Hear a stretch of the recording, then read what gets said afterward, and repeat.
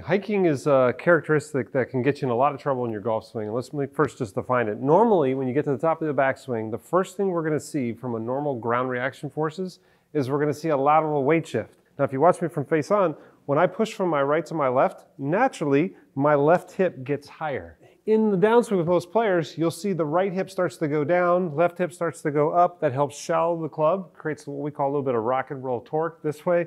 And then they go through their swing and the rest is history. Unfortunately, in hiking, something different happens. Here's what happens. They get to the top of the backswing, and usually we don't see much of a weight shift at all. What we'll see is instead the player starts to rotate early. Now when they start to push or create that vertical force, the right hip goes high and it stays high.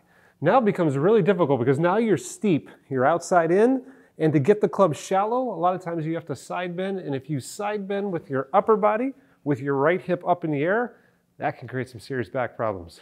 Great example here. Here's Cameron Tringale from the Live Tour. Done hiking most of his career, and this is the top of the backswing. Normally, we see the first ground reaction force, lateral motion, occurs slightly before the top of the backswing. You can see Cameron doesn't do it till later in his swing.